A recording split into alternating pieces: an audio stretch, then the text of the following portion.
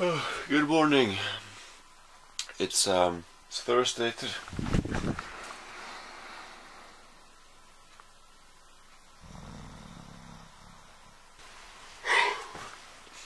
Let's try that again. Good morning. It's Thursday today. I have my day off today, and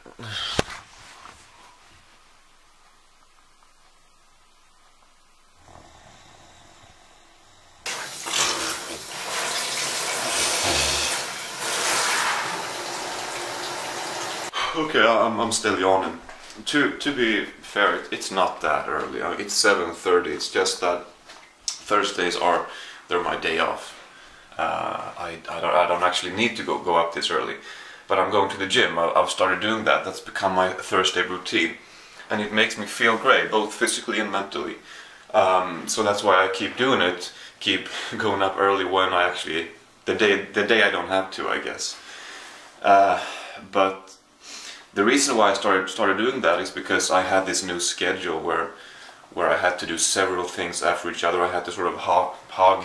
Have I talked about this? I feel like I have. I don't know. But I had to use a lot of different machines at the same time.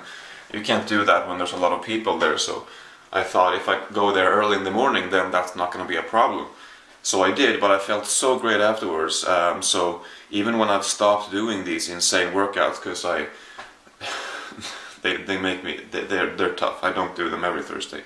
Even if I don't do them, I want to get up early and get there, just because I feel so good afterwards when I've done that early. When you're done with your workout before noon, way before noon. Now it's kind of late. I've gotten up at 6 a.m. before, for example.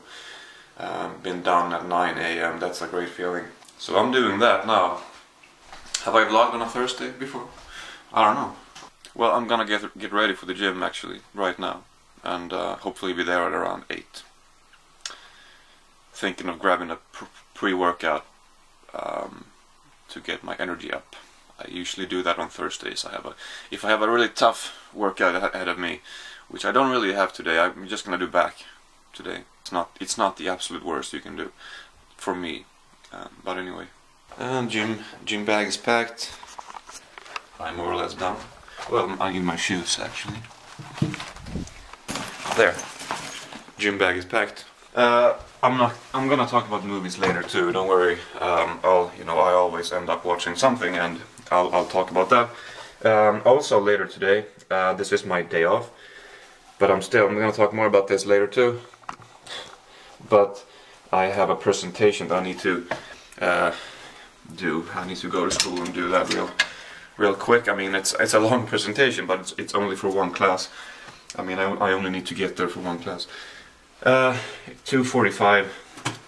Gonna talk for an hour. I've never talked that long before. It's only me as well. I have the Civics 3 class or whatever, and nobody else does. I was the only one who chose that class, so I'm gonna have my presentation to the Civics 2 class. Yeah, and it's just talking for an hour, or if they'll have questions, it's going to be more than an hour.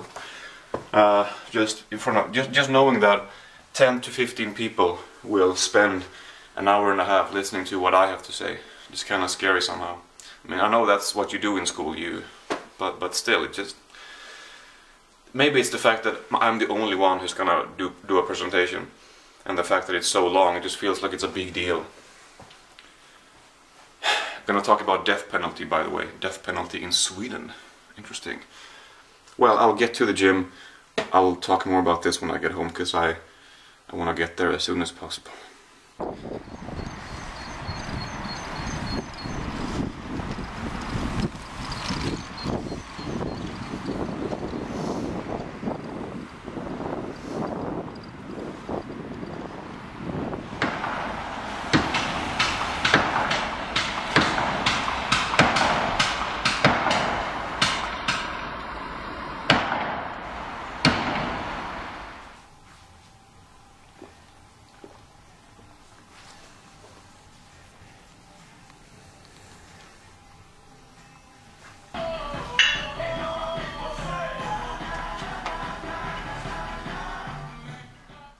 Well, hi there. Let's do a commentary to my workout.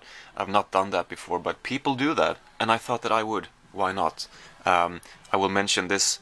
This will keep going until like the 10-minute mark or so. So if you're not interested in seeing 4.5, 5 minutes or whatever of me working out, you absolutely don't have to. You can skip this if you want to. But I thought that I would include. I've filmed a couple times before when I work out, but I haven't included these clips this long, I guess. Anyway, here I'm doing pull-ups with a 10 kilo weight. I usually do them just with my body weight, but I thought that I would try with a 10 kilo weight. You know, went okay. I did a few, I guess. And then I did 3 more reps, mostly without the 10 kilo weight. And here I am doing rows, or whatever you call these. I did 4 sets of this as well. And you can see here that I'm starting to use more momentum as I get higher up in the reps, or and there are some people who think that maybe you shouldn't use any momentum at all, but a lot of people do. I think that's pretty much the standard way of whatever. I recently watched an Arnold Schwarzenegger interview, and he was like, forcing the weight sometimes, that's fine. So let's listen to him.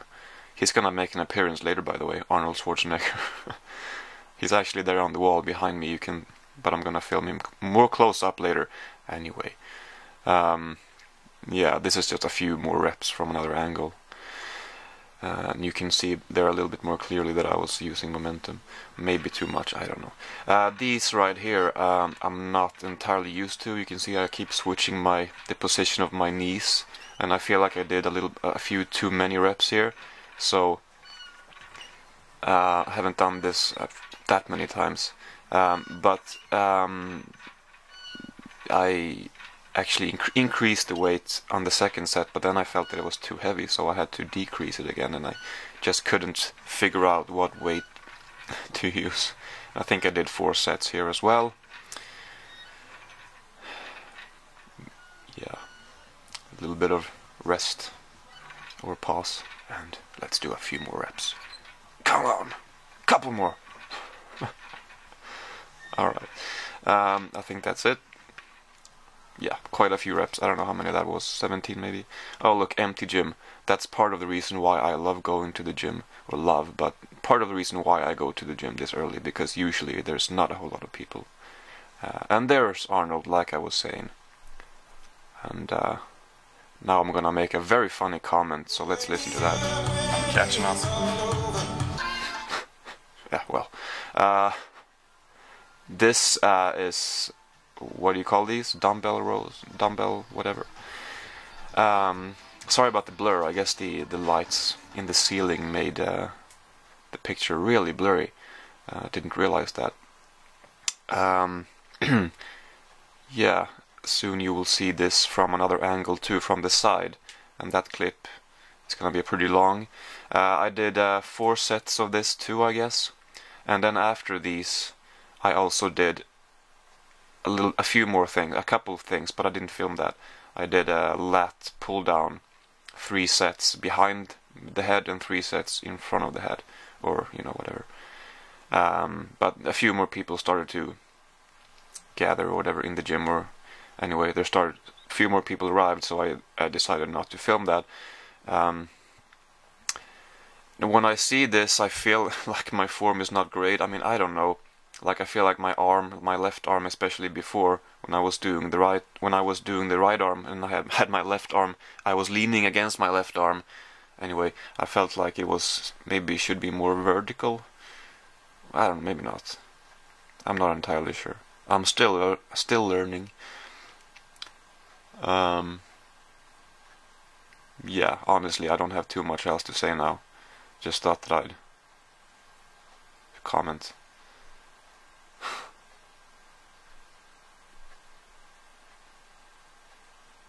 I think I'm listening to Converge, if that's interesting. A metalcore band. They're okay. And now we're gonna see my hand grabbing for the camera, and that's it. And just like that I'm done, or just like that. Took a while. It's 10 10 a.m. I think I was there for about 2 hours and I only did back. I don't think some people would have been able to do that much quicker. I think I rested a little bit more than what is perhaps necessary, but I was like, well, I'm not exactly in a hurry and I wanted to rest as much as I felt like I needed to you know, get the most out of each set. Anyway, I'm going to get something to eat. I'm actually not hungry. On Thursdays, you know, I don't eat because, I mean, I don't eat before because I go there so early, so I feel like I don't really have time unless I go up at an ungodly hour. And I don't know if that's why, but it seems like it is because I've seen a pattern here. Every Thursday when I get home from the gym, I'm not hungry. Sometimes I'm even nauseated. I'm not nauseated now, but I'm not necessarily hungry. But you're supposed to eat within, you have like a 30-minute window after you work out, and you know, during which your anabolic level or whatever is higher. So you do yourself a favor if you eat within those 30 minutes. So gonna do that. Have sometimes a slightly sensitive stomach, or it can bother me if I eat too much milk products, especially now that I'm gonna have my presentation in a few hours. I don't want that to happen. So normally, oh look, we have cheesecake. I haven't had this yet, but I mean, I've had it before, but not this one. Normally I eat this if we have it, because this is really high in protein and just really simple to just prepare, but it might give me some trouble, so I'm gonna try to find some protein from other sources and some carbs, of course, but that's no problem to find. So I'm gonna have an apple, a couple sandwiches, and this bag of protein bites. It's not exactly chips, it's kind of tasty. It doesn't taste a whole lot. These are not the absolute cheapest either, but I actually managed to find some at a local store, surprisingly. I've ordered these before once and they're okay. I try only to use them in, you know, emergencies when I don't have anything else, because they're not really necessary if you have other food that you can eat. But at the moment I don't have a whole lot of other food to eat, so I'm gonna have this. I don't really like spicy stuff, so I don't know why I bought 2 of these. I have just ate another one recently. They're a little bit too spicy for me, but they only have these, so not much to do. Really had to force that food down. You know, when you're nervous about something, you know, you have butterflies going through your body more or less non-stop. Although I do feel okay about doing this, but you don't want to eat. You're not hungry. You're just nervous that you're gonna be stuck in the bathroom. Whatever is gonna happen. At least that's how it is for me. I don't like eating a lot before I am gonna do something like this. I don't know if I mentioned this. I don't know how much I said. I can't remember. But I am gonna do a presentation at 2:45. This is my day off. You know, I don't have school on Thursdays, but I'm coming in today. I'm the only one who has the Civics 3 class, or whatever the English word for this class is. So I'm sort of coming in to do a presentation about death penalty in Sweden, which I've chosen myself.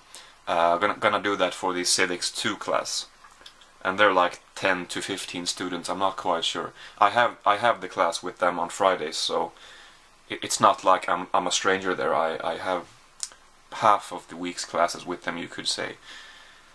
But still, I'm the only one who are going to do a presentation today. Nobody else has done it. It's like, it feels so much more formal, or it feels like a special occasion, like a big occasion. I don't know. It just feels like I'm coming in there. The class is mine today. They're coming there today to listen to me. The teacher is not gonna do any teaching today. I'm gonna do that.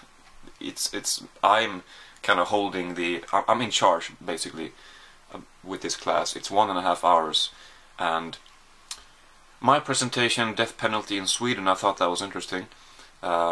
We don't have death penalty, but I'm gonna talk about the history of death penalty in Sweden. I've rehearsed a few times. It takes about 1 hour for me to talk about everything. I've never talked 1 hour non-stop in front of 10 to 15 people before like that. Feels kind of scary. Feels, and especially if they have questions for me, which hopefully they will have, because it's gonna feel better if I am the only one who talks for 1 hour, nobody else says anything. First of all, it's gonna feel uncomfortable for me because I'm the only one who's talking, and second, it's like nobody has any questions. Is my presentation not that interesting? Well, anyway, so I'm hoping that they will have questions for me. I'm gonna say that in the beginning. You know, if you have any questions, feel free to raise your hand. Hopefully, people will. And I think that's gonna make it easier.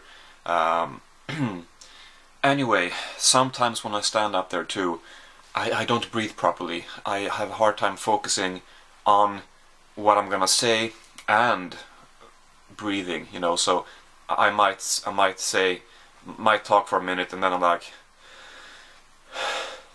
and then it's hard to continue. I'm gonna have to try and calm down. But I think it helps that I really know my stuff. I mean, I know most of it. I'm gonna have to glance down on the papers now and then, you know, but I pretty much know all of it by heart, kind of. But you know, I'm of course nervous.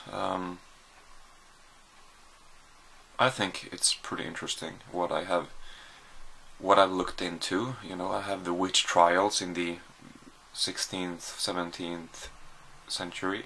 And then it moves on to, you know, death penalty in general, how it has evolved in Sweden, and things I found interesting regarding death penalty, different aspects of it. Anyway, like I said, I know the text pretty well, or very well actually, but I'm gonna practice some more anyway, just to be sure. Okay, I don't know how many hours I have practiced my speech here. I just did it again, went through the whole thing. It's 1:30 now. I'm gonna leave in 1 hour, a little bit less actually. I'm gonna get there before, try to calm myself down, try to prepare, not be so out of breath. Should really eat some more, but I don't think I'm gonna eat more. I think I'm just gonna have a big meal when I get home instead, actually. Well, it went okay. No, I'd say it went pretty well. There were a few things I would have liked to have gone differently. I'll start watching movies and stuff soon. I'm just gonna, you know, summarize this. I don't know. I was hoping that. I was thinking before, holy shit, I'm gonna talk for 1 hour, or well, I ended up talking for 55 minutes perhaps. And while I was thinking that's a really long time, I was hoping that I would get into it after 10 minutes or so, and okay, now I'm comfortable with this. I never really did, and it was just tough to stand there and try to be well, try to talk clearly and try to be enthusiastic about everything I said, when I almost constantly felt this, oh, this is tough as hell feeling. You know, I felt really pressured and really uncomfortable almost all the time, and quite a long time, 50 minutes to feel that way when you talk in front of actually not that many people, maybe 10 people, I don't know. But I'm really happy to have it done. I'm happy that it's finished. But in my mind, before I went there, gotta say, I thought that it would go better. Got some notes here that the teacher told the students to write positive things that I did. I haven't read them yet, actually. I almost don't dare to do that. No, they're positive things, but I just kind of felt like I didn't get a whole lot of response from the other classmates. They asked a few questions, but it was mainly just silence, and I think that's why I felt uncomfortable, mainly. I don't know. Kind of felt good when I saw a hand. I'm like, yeah! Anyway, I haven't eaten in like 5 hours? 6? That long? I gotta eat. So, just prepared my food. This is most of it. Like I said before, I'm gonna have a big meal. I was carrying I was carrying this inside here while I was heating up some minced meat and rice in the microwave. And when I got back here, I was like, the microwave was on and this was here. I was like, what the hell did I put in the microwave? And I opened it and there was nothing there. So I don't know where my mind is at the moment. I put the timer on there and closed the microwave and turned it on, and then I walked away with what I was supposed to heat up still standing here on the stove. So I heated up nothing. Anyway, let's heat that up for real this time. So that's the last part of my 4:30 o'clock dinner. Not sure why this is open. There we go. I think I'm going to watch Oscar by Louis de Funès. That one right there at the bottom. Recently watched a Louis de Funès movie, yeah, and I like that one, so I'm gonna check out another one. Oscar. Right, so I've just finished watching Oscar, and this is practically, essentially this is a farce, just a 100% farce. The whole movie, except for just a few shots taking place outside, except for those, the whole movie takes place in a house, in the interiors of a house. Very extravagant looking house, ridiculous architecture and furnishing, and it is just a farce, a tale of confusion and very, very fast-paced dialogue and people misunderstanding each other and people trying to double-cross each other and people lying and everybody not well. It's kind of confusing as you know, the person who's watching the movie knows what's going on, but everyone in the movie doesn't know everything. You know, some things are being kept from some people, and some other things are unbeknownst to some other people. It's complex. It's a farce and lots of stuff going on. Just a lot of confusion and chaos. I mean, if you've seen a Louis de Funès movie, then you know that he's absolutely insane. And the whole movie is like that. There were a few things that it's about 80 minutes long, this movie, and after maybe 70 minutes, I managed to, because usually I'm pretty distracted, so a movie this fast paced, I'm pretty impressed that I got everything. But after about 70 minutes, I finally mixed a few things together. And in the ending I was like, wait a minute, what's that? Well, anyway, and now I've been trying to make sense out of a few things, but I can't remember which thing was which, because so much things goes on. I didn't miss anything huge. There was just a couple details that I mixed together and that I'm trying to remember which was which, basically. Anyway, it's great. It's really, really quite over the top. Like I said, Louis he's insane. He burned a few calories during the shoot of this. I can tell you that. Anyway, it's got some really clever writing. Everything flows really well. I don't know how they shot this. I would like to know how they shot this. I imagine this being played, you know, as a theater performance, as an actual live farce, but that would have been really challenging, because there's a lot of dialogue, a lot of things going on. Would have demanded a lot from the actors if this was live. But it flows on seamlessly. It's if they shot this over a few weeks, say, which I don't think they did. But if they did, then they've managed to edit it really, really well. Yeah, there's a lot to say about this one. I'm not gonna get into the plot, it's just too confusing. I'm gonna confuse myself. But if you're in the mood for a really, really fast-paced, over-the-top, farcical comedy, because you might not always be in the mood for something like this. But if you are, I think you'll enjoy it. It's a lot of fun, really funny. A little while later, time to eat some more again, and time to watch something more. I don't know what to watch this time. Can you hear that? Recently, over the past few weeks, someone has bought an incredibly loud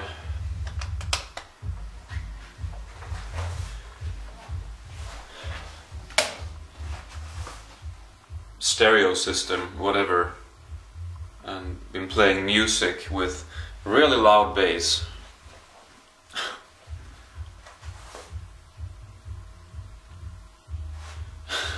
They played this song before. I even fucking recognized this song. I don't know why I went out in the kitchen and anyway. Well, that's not what I was what I was gonna say. I think I was gonna say, how many times have I been sitting here in front of the TV with my camera here in my hand, looking down, you know, on the floor here where all of the movies and shows are that I've not watched yet. How many times have I done that? Quite a few times. Well, what to watch this time? Kind of feel like watching a horror movie at the moment. I only have one though. I have this, Halloween 5. Not heard absolutely terrific things about this, and it's a couple hours long. Not sure if I want to watch that now. I don't know. Actually, I do have another one. I have The Ring too, but I don't feel like watching that either at the moment.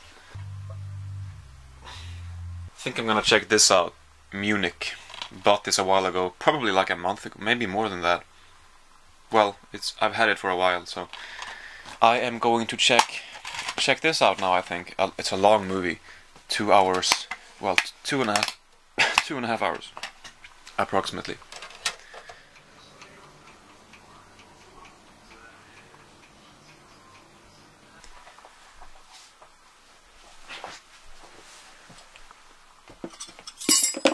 I decided I was not in the mood for eggs, because that's pretty much what the alternative was.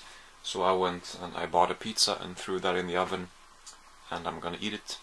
And actually, I started watching Munich, but I couldn't really get into it. First of all, I thought that it was kind of confusing in the beginning, so I had to rewatch that. And then, well, I watched half an hour in total, and I just didn't really get into it, and I didn't feel like watching it right now, and I didn't feel like watching another 2 hours of that. I just wasn't in the mood for that movie at the moment. But I guess it also means that I didn't really like it. I don't know. Well, it wasn't bad, but I'll get back to it. But I actually stopped, yeah, and I put in this instead. Well, this Rederiet, stupid Swedish drama soap opera. It's not the worst kind. This is season 1. I've never seen it before properly. Yeah, it's not the worst kind of a soap opera, you know. I used to watch a show called Sunset Beach on my summer break like 12 years ago or something. And that was really corny. This is not as cheesy, but you know, there's still a fair amount of desperate suspense, you know, just things, you know, a random gun here and there, or some kind of corny moments. But it's just as much a drama as it is a soap opera, so it's really not that bad. And I'm enjoying it. It's not great, but takes place on a boat about this family corporation, kind of like, you know, and it's entertaining. Lots of characters, lots of stuff going on. Not great, but I kind of like it. So, yeah, not Munich tonight, I'm afraid. Don't turn off movies too often. It wasn't horrible, I just was not in the mood really. But I'll be watching this, and I'll eat my pizza. I don't have pizza that often, so I just thought, yeah, I'll have some pizza tonight. And putting carrots and tomatoes on the pizza, you know, that makes it healthy, so that's why I did that.